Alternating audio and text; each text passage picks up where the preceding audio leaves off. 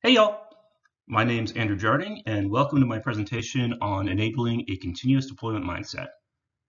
So in this talk, I'm going to discuss supporting a team that built the first continuous deployment pipeline in the federal sector, where we really focused on the culture and behavioral changes that enable us to reach this milestone. Okay, so let's jump into it. Just to get started, a quick introduction. So again, Andrew Jarding. I am the Director of Agile Transformation at Alpha Omega Integration, and we're a DC-based consultancy focused on providing disruptive solutions like RPA, DevOps, no-code, low-code development to the federal sector. I've spent 15 years of my career in consulting, with the bulk of it really leading various Agile initiatives, so about the last 10 or so. And I typically focus on Agile transformation, agility at scale, and providing coaching to leadership. And at the heart of any of these efforts is what I'm most passionate about, which is working with teams and organizations to improve their culture in order to drive higher and higher morale levels. So let's get started.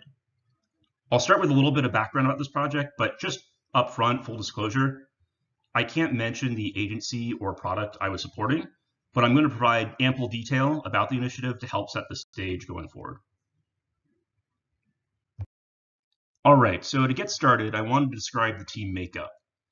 To begin, this was just a single cross-functional team, and the effort intentionally started small so that we could pilot agility and DevOps practices to this organization that was new to it, prior to eventually expanding to 3 teams supporting this single product a year later. In that first year, the team had me serving as a Scrum Master. We had a product owner, a designer, a handful of full stack engineers, and a single DevOps engineer focused on cloud architecture and CI/CD automation. And the main reason I wanted to start with team structure is to stress that this effort wasn't completed by a quote unquote DevOps team, which is actually becoming somewhat of a more prevalent anti-pattern, where a siloed set of cloud or CI/CD engineers build out the infrastructure totally separate from the teams delivering features. And ultimately, this leads to handoffs and siloed knowledge, and that's really what the entire DevOps movement was seeking to avoid. Anyways, I'll get off my high horse. I just wanted to note that this type of thing can be completed by a single cross-functional team that has the collective skill sets across the group to deliver a feature from ideation all the way to deployment to production. It doesn't need to be a separate DevOps team. Okay, so what was the scope of this project? We were tasked with modernizing an outdated legacy system for a federal client. And so again, while I can't get into the specifics, I can give an overview of what we were tasked with. So the legacy system in question involved a public-facing enrollment system along with a case management aspect for internal users of the government to resolve enrollments from that public-facing group. And the system was pretty huge, having around 1 million users that were generating about 30 million cases per year. From a technical perspective, everything was outdated. There was this monolithic application with an old tech stack and years of technical debt, which really was starting to make deployments pretty painful.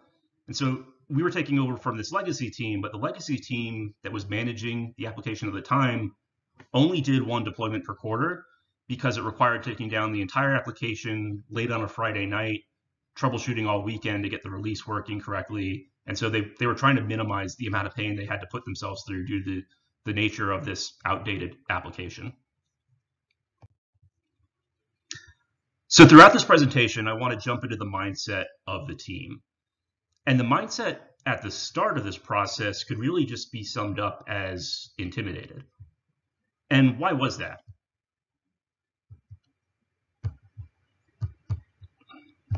The team was asking, how on earth are we going to tackle this huge thing? The system was huge and built over a decade, and we had no idea what we were going to modernize, how we were going to modernize everything.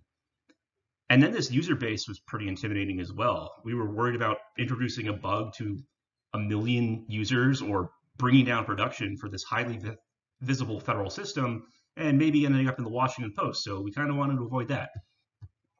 And then there's the horror stories from the legacy team about deployments, which made us dread eventually going live with the modernized version.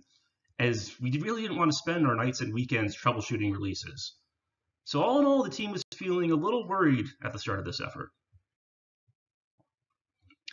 So that sets the stage as far as what we were doing. We're modernizing this enormous old system and how we felt, which was intimidated by the task ahead of us. What we wanted to do was take a look at those primary questions and concerns from the team that were leading to intimidation in order to find solutions to mitigate that risk and help calm the team down. So let's take a look at each question one by one. First question, how will we tackle this huge system? Well, the first step is really to think small and identify a minimal viable product, or more colloquially known as an MVP. And I know many are familiar with this lean startup concept, but just to ensure everyone is on the same page, an MVP is the earliest version of a product that allows for the maximum amount of learning by doing the least amount of work. Or in other words, what was the bare minimum number of features we could get out to test some of our business hypotheses around our client's goal for this modernization effort? So between the enrollment and case management sides of the applications, there was multiple different feature areas and user types we could focus on. And the question really was, well, what's that smallest area that we could begin to focus on to begin getting feedback from users on the modernization process? And we also wanted to think incrementally. So from there, we would also leverage the strangler pattern as far as our strategy for adding new features. So for those not familiar with the strangler pattern, it's a method used in modernization and big rewrite efforts where you gradually create a new system around the old one, eventually strangling off the entire old system. So to make this a little more tangible, what we would do is we would modernize a small piece of the application and sunset its legacy counterpart. And anytime there was a modernized feature, the user would redirect from the legacy side to the modernized side and back. And the strategy is that over time, you build more and more modernized features and sunset legacy ones until only the modernized application remains, which really helps prevent this huge, risky cutover. And more importantly, you're able to realize your return on investment in modernization or a rewrite along the way and get feedback from users on how the modernization is going. So the next question was, what if we mess up things for those million public users that are creating 30 million cases a year? Or maybe let's switch this around. What can we do to mitigate that risk? So the easiest way was to assess the various users we had and look for user groups that would provide valuable feedback on our business goals, while additionally being relatively low-risk user groups. So we need to assess value and risk. And anytime an Agilist has two variables to assess, they will probably bust out this handy-dandy 2x2 matrix to help make a decision. So on the x-axis at the bottom, we have risk mapped from low to high, and on the y-axis, we have value mapped from low to high. And from there, we could begin looking at the different user groups and mapping out where they might be relative to each other. So from a value perspective, we had two similar types of users that were completing a pretty similar task, really going through the basic enrollment process. But one was really risky over in the top right, as it really contained the vast majority of public-facing users, really the bulk of this system. Conversely, in the top left, there was a smaller group of just a few thousand users doing a very similar enrollment process, but for a sort of a different area. And that came with a lot less risk if we happen to break something, because it would just affect a few thousand as opposed to maybe up to 1 million. So we decided to move forward with that group because they maximized value while minimizing risk. And just for reference, this doesn't necessarily need to be focused on users. If you're thinking about where to jump in on your own system of how to get started, it could be focused on specific features or maybe individual work items or user stories. Really, the main goal is how can we maximize value while minimizing risk. Then the last question related to that intimidation mindset was, well, are we going to be up all night deploying like the original contractors were? So for the initial release, it was unfortunately going to be somewhat of a big bang, or maybe at least a small bang, where we were deploying the MVP to production all at once after about a 3-month period, and that would be our first production release. And we knew there was going to be unknowns for that initial release, but we knew we could also do our best to mitigate that risk along the way.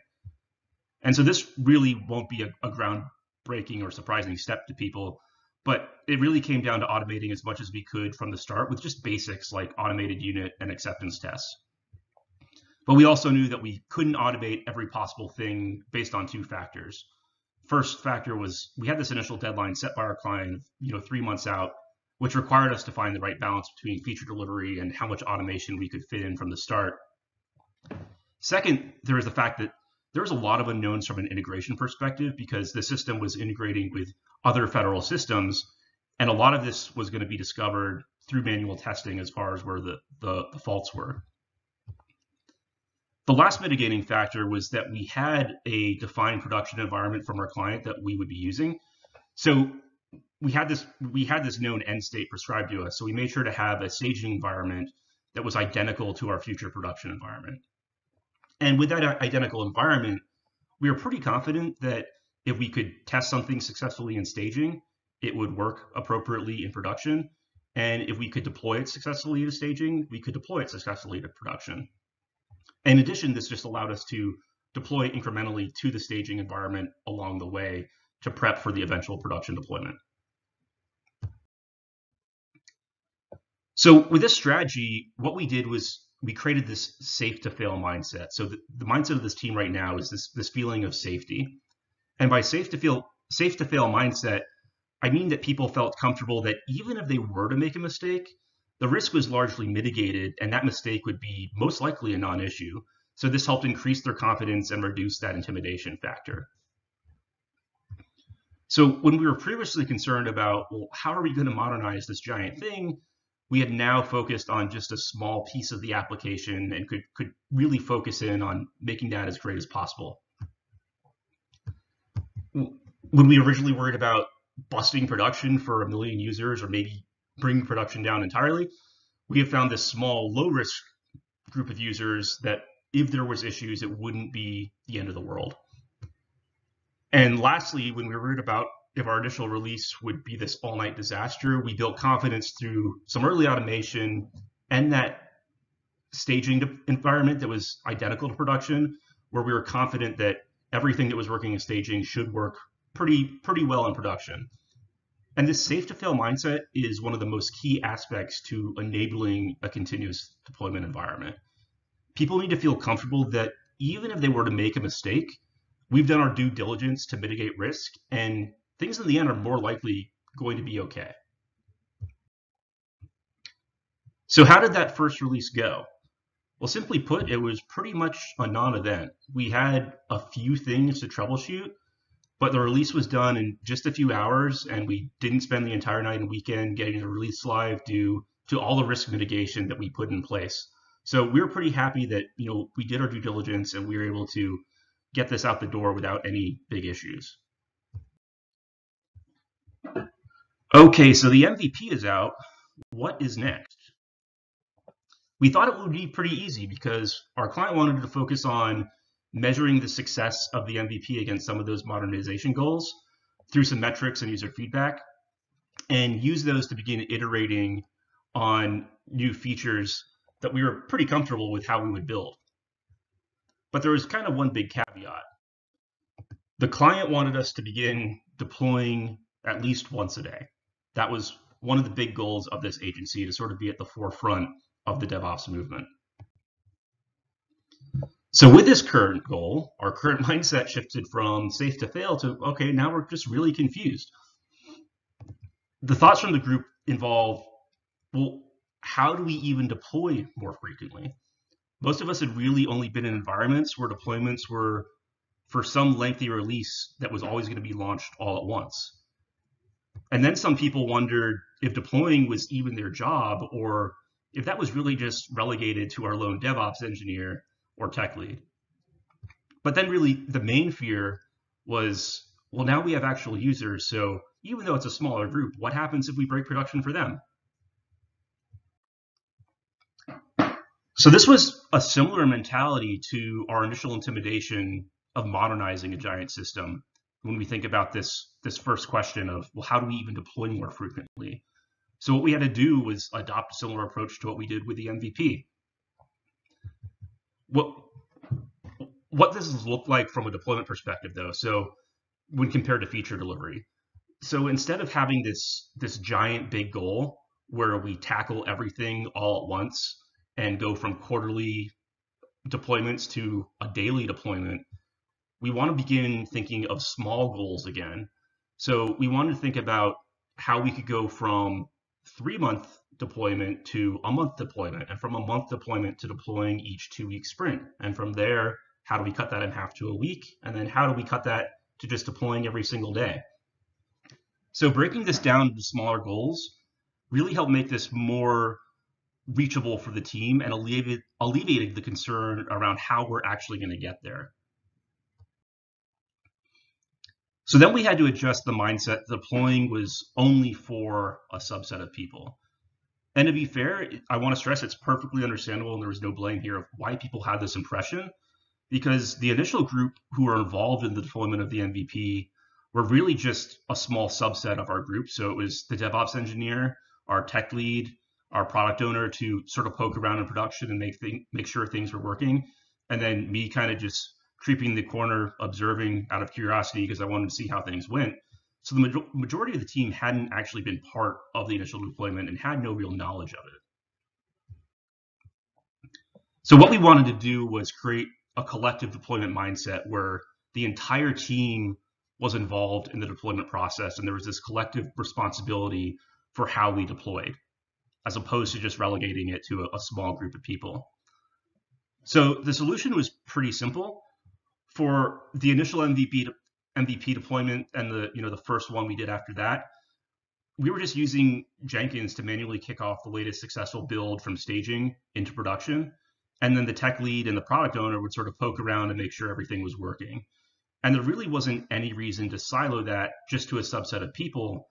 So what we started doing was we just got together to watch the DevOps engineer kick off the build, have the product owner run a smoke test and poke around in production, and then we collectively troubleshooted issues together as a team instead of just leaving that to the tech lead to sort of figure out on their own.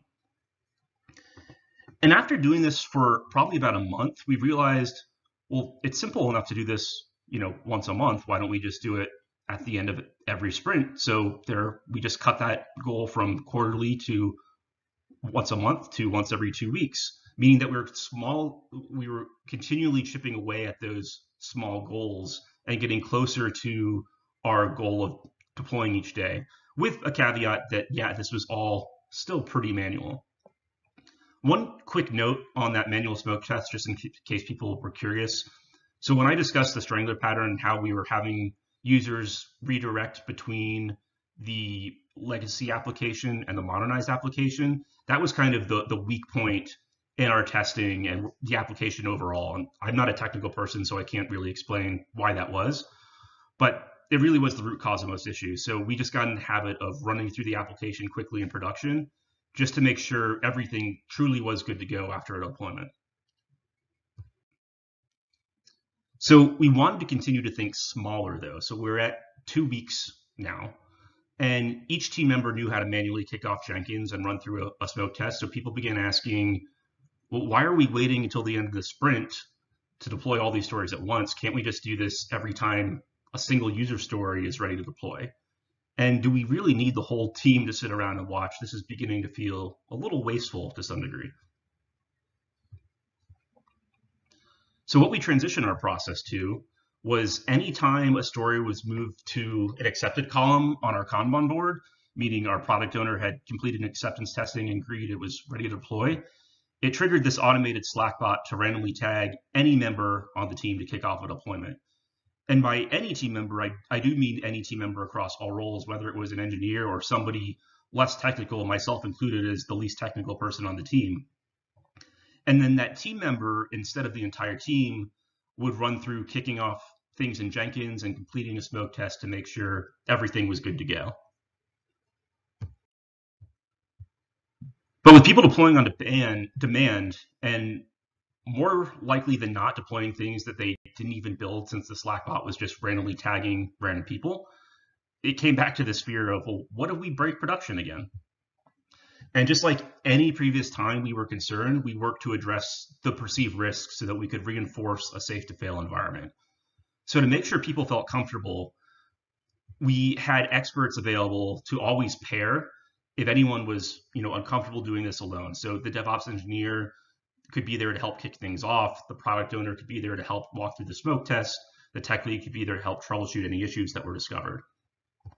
We also taught the team how to roll back to a previous build, so they knew that there was this contingency plan in case something actually did go out and break production. They didn't have to necessarily worry about finding an immediate fix. They could just roll back. And most importantly, what we did was we reinforced that, well, now that we're deploying just a single user story at a time, the risk carried with each deployment is really becoming negligible. So instead of all the inherent risks gathered with this large batch of, maybe 20 user stories in a sprint, we were cutting that down to a minimal amount of risk with just one tiny user story, which was unlikely to cause issues. So what if things do break in production? I'd be lying if I said people could just follow this as a blueprint and everything was always going to work perfectly and you're never going to have a production issue. That'd be fully unrealistic. So things are going to go awry at some point, whether it's a minor defect escaping or potentially, a huge outage. So the first thing that we need to do if this does happen is make sure that we reinforce that this isn't the fault of any individual. Instead, it's the fault of this broader system. And when I say system, I mean the collective group of people, processes, tools, and technology within our system of software development. So even if somebody made, this simple mistake that you might have questioning, well, how on earth did this person even do this? It's still not the fault of the broader system. It's still the fault of the broader system for allowing that mistake to happen. And that leads to how we should treat each production issue as blameless and think of it as this opportunity to learn and improve. So if something does get through because of the flaw in the broader system, where do we need to increase automation? Do we need to adapt our processes in some way? Do we actually just lack the skills to really safely get things out, and we need to increase them either through hiring or training? So thinking of a production issue in this fashion can help reinforce that safe to fail mindset, where people begin seeing these kind of issues as just further opportunities to improve, as opposed to, something to feel bad about if they do make a mistake. One really great way, just as a side note, to inspect any production issue in a blameless fashion is a timeline retrospective. So for those that aren't familiar, all you need to do is just create a rough timeline containing both before the production incident, or everything that happened leading up to that, and then also include everything after that issue occurred, or what did the team do to recover from that issue. And you can go through GitHub and Jenkins and Slack to get actual timestamps on all the steps that happened leading up to this and after, and just map these out. And I'm always just a fan of whiteboard and sticky notes, or virtual roll, easily done in tools like Miro or Mural. And from here, you have this detailed view of everything that happened, both leading up to the production incident and what the team did to resolve the incident. So this can drive conversations around what steps can we take to improve the safety of each deployment, in addition to what steps might be needed to increase our monitoring abilities in the event that this was an issue that we just didn't respond to fast enough. So fast forward, we've been doing this for about a month or so. Where is the mindset now? Well, the team had mastered manually deploying, but we were now getting pretty frustrated. So first off, why were we frustrated? Well, this was getting pretty disruptive. Somebody was heads down working on a feature, and all of a sudden they get tagged in Slack to deploy and run a smoke test, monitor the pipeline, and this was creating some painful context switching. Second, this manual smoke test was getting super annoying because each person any given week was running through the entire application just multiple times, making sure everything was working fine. And lastly, there was this upcoming concern about, well, how was this actually going to scale? Because we had plans to begin expanding to up to 3 teams, We're going to be working on tons of microservices at the same time. So what is this going to look like when all of a sudden everyone's getting tagged across all these three teams for all these different microservices? That was just going to exacerbate things. So I could sense that the team was frustrated, but it was important that I made those frustrations transparent to the entire team. And there's a number of ways you can go about making those transparent. Retrospectives are really the most obvious example, as the whole team is present, so everyone can hear everything at once. But other options are surveys or having one-on-ones across the team, where you can then anonymize and aggregate the data and share it with everyone, so everyone understands the collective sentiment of their team. And that's really just the first step. Making these pain points transparent allows you to then inspect the problem further and determine how to adapt and continuously improve going forward. So reaching continuous deployment. Well, this did not happen overnight by any means, but it was really through the continuous discussion of pain points and making those transparent that we began running some experiments to see how we could alleviate those pain points. So the first experiment we ran was playing around with feature toggles. And we began putting each user story behind a feature toggle to further increase the safety of each team member. So where even if a new user story deployed could break something, it could just be toggled off and allow us to fix it and put out a fix, as opposed to just constantly rolling back from the previous build. Second, we automated that annoying smoke test so that the build wouldn't even reach production if the smoke test failed. And with those two pieces in place, we really felt safe that we had all the correct checks in place, and we automated that final step of the Jenkins build to production. So then we began deploying not just once a day, but we were deploying multiple times a day with every commit. And our team had adopted this continuous mindset through this sense of safety. But there was still one thing we forgot. And that is, we forgot the customer. So don't do that. We had made this journey as a team, but we really forgot to bring them along with us. So let's think about the customer mindset. In one word, they were basically annoyed. And why was that? Well, the main gripe we began hearing from our end users was, why do things keep changing? So one thing to keep in mind is that this was a huge federal system that over the course of a decade had really undergone minimal changes. And now we are just deploying things all the time and flipping new features on willy-nilly. And the user base wasn't used to this kind of change. And what we had was two different types of users, as you remember. So we had our internal case management users as federal employees, and then our public-facing users that were using it to enroll in the system. So for our internal users, we had complaints about they hadn't received training at all. So how are they supposed to actually work cases if the workflow might be changing on the fly? And our public users were pretty upset because they hadn't received any heads up at all. They had mostly become pretty efficient at using this legacy system, especially the power users, where they could just sort of tab through things and get through the application pretty quickly. But all of a sudden, new fields might be required, some fields might disappear, some documentation might be required, and they weren't fully aware of the changing scenery of how they were supposed to complete their enrollment process. So just as we did with our team, it was important to make these issues transparent and work with our end users on a solution. So where did we land to bring our customers along the way on this journey with us? Well, first we realized we needed to make sure there was ample training for our internal users and ample outreach to our public users before we turned on new features. So we had feature toggles in place. What we did was our product owner made sure to provide details to stakeholders representing either of those groups. And those stakeholders would come up with adequate training and outreach plans, and they would let us know when it was safe to turn on a feature based on having the end users actually understand what was going to happen. But given that lead time between deploying a feature and completing outreach, we were creating this feedback loop that was much longer than we desired. as sometimes it could be up to a month before we had actually received the go-ahead to toggle a feature on, and we really wanted to be able to get feedback a lot quicker than that. So we began inviting some key representatives from user groups to product demos so that even if a feature wasn't toggled on, we could get feedback more frequently and improve that feedback loop. And just a quick side note here, I know sprint reviews are nothing groundbreaking, but I do find, as we did here, oftentimes you're inviting stakeholders who represent users as opposed to inviting actual users who can provide, a lot more valuable feedback since they're in the system all day. So that was really the key difference I wanted to call out here.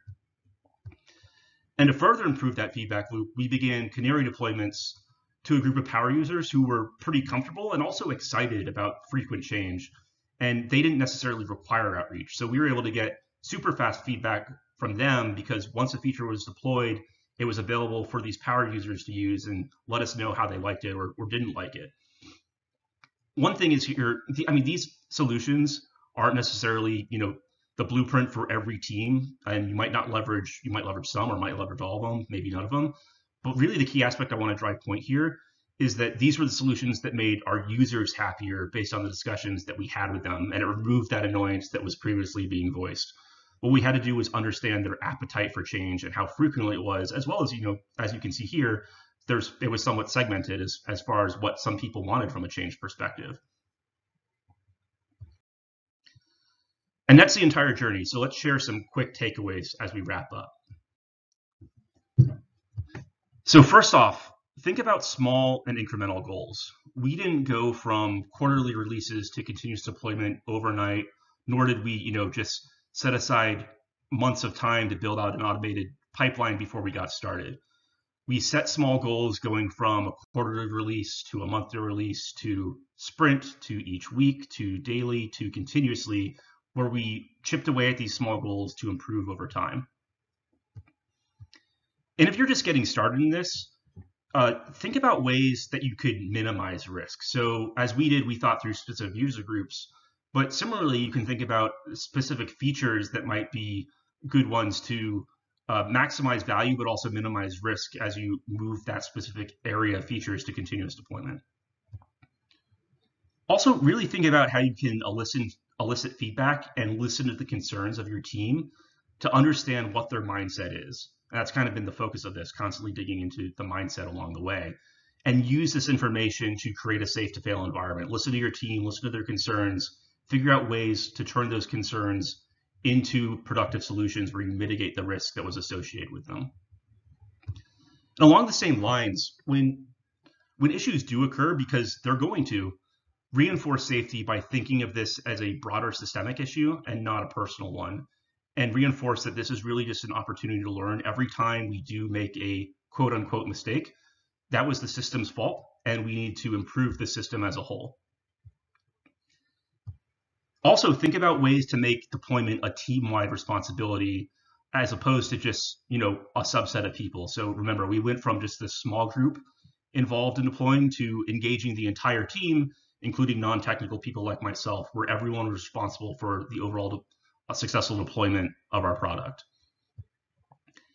Additionally, make sure that teams are aware of recurring pain points and make these transparent, whether it's through retros or surveys, so that the team with that transparency can analyze those pain points and create experiments to further automation.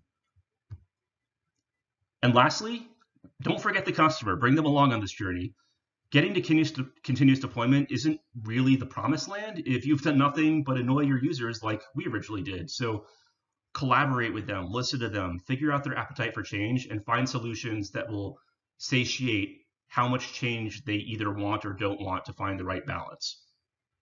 So again, that was enabling a continuous deployment mindset. Thanks for listening.